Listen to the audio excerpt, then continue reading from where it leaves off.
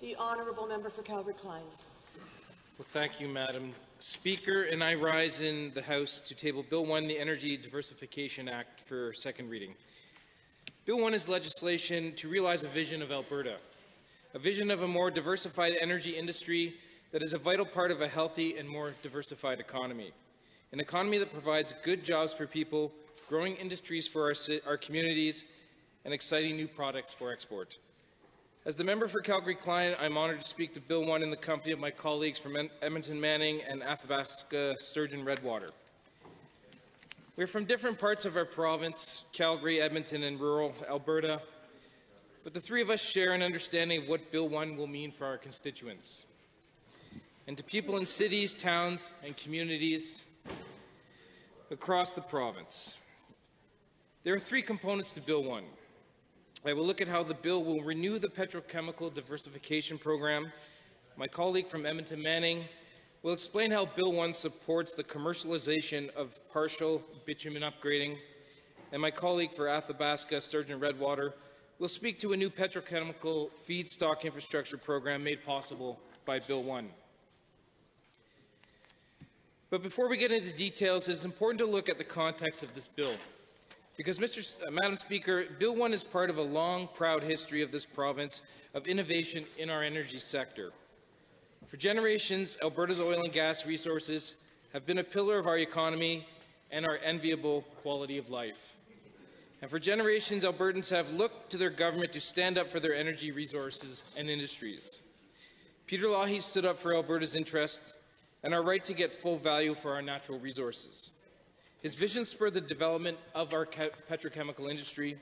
His vision spurred the development of Alberta's oil sands. Peter Lougheed understood that Alberta's resources were a blessing and an opportunity, one that Alberta could not afford to squander.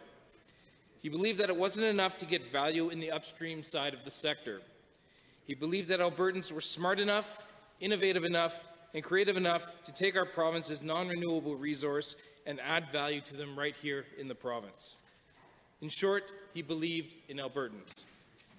But as we saw from the recent economic downturn, Peter Lougheed's vision of a more diversified economy was never fully realized. We are still not getting full value for our resources. And we are still too vulnerable to world oil prices and to decisions made elsewhere. Part of the reason for that vulnerability is, of course, the landlock, hence the need for new pipeline capacity. But part of the reason is also that we are not doing enough to add value to our resources here at home. Things are looking up in Alberta, Madam Speaker. Our economy is recovering. But we need to do all we can to ensure that this time the economic recovery is built for the long haul, and Alberta's dream of economic diversification becomes a reality. Diversification does not mean leaving Alberta's traditional leadership in oil and gas behind.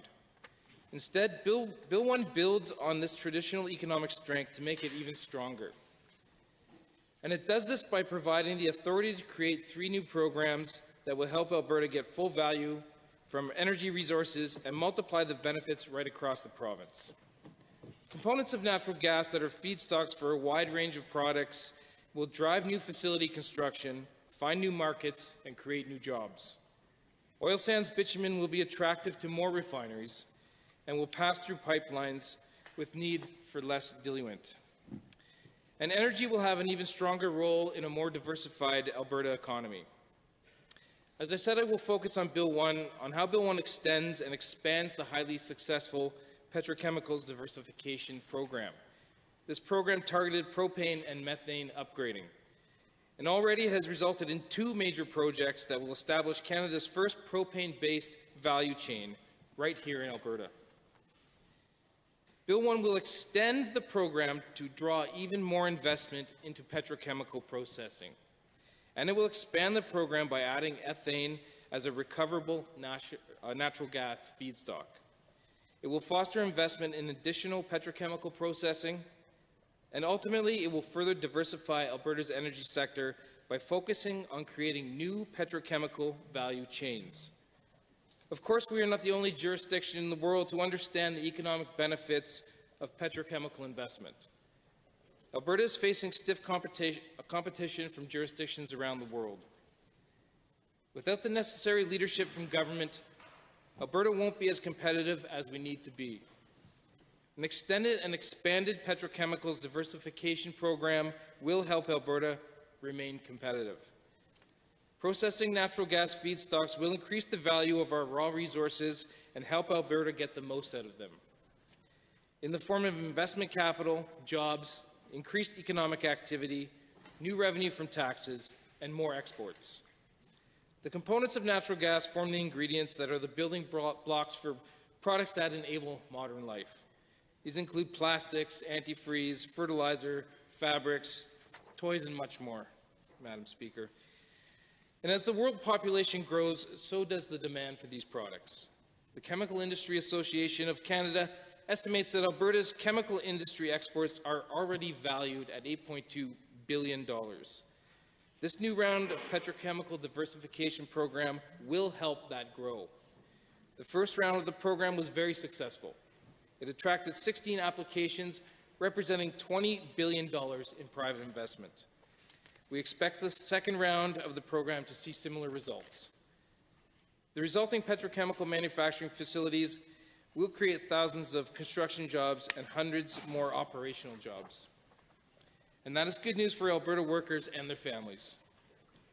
The Chemistry Industry Association estimates direct employment in Alberta's chemical sector at more than 7,500 people. That's half the population of Canmore, and that's a lot of jobs. The average salary is estimated at more than $90,000 per year. That supports a good standard of living. Expanding petrochemical processing will add even more good-paying jobs. Those are all very good reasons to support Bill 1, Madam Speaker. And Madam Speaker, I encourage all members of the Assembly to examine Bill 1, the Energy Diversification Act. Consider all the benefits of expanding the petrochemical diversification program. See for yourselves how this bill will build even a stronger energy and petrochemical industries by getting more value out of our natural resources. And I am confident that you will agree that Bill 1 is a crucial step in helping to build what we all want for Alberta, a more stable, a more diversified, more prosperous economy for Albertans, and a recovery that is built to last. Thank you, Madam Speaker, and I would like to adjourn debate. Having heard the motion to adjourn debate, all those in favour say aye. Aye. Any opposed, say no. The motion is carried.